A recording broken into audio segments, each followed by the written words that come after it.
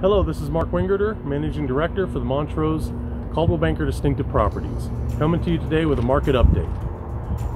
So we're still coming out of COVID. Montrose obviously was impacted pretty significantly on the real estate side of things. So right now, the actual number of transactions that were closed in the last 30 days are down 51% versus 2019 in the same time period.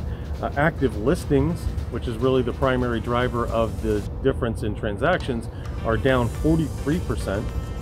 Sales volume is down 35%. Again, lack of inventory, there's nothing to buy. The average sales price, however, and this has got to be due to some big transactions that have happened in the market. This is just residential. For that same time period from the last 30 days, the average sales price is up 31%. Before you freak out, that is not a trend that I would say is going to continue, but we are going to see appreciation.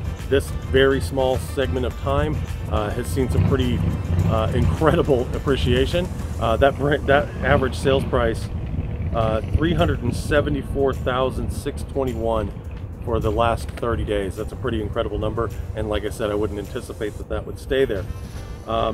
Obviously, very few transactions across the market, which means that a handful of high-end listings, a couple $1 million sales, will dramatically skew the overall numbers. So if you're looking to sell right now, inventory is extremely low, buyer demand is extremely high. If you're looking to list your property, now would be a great time to do so.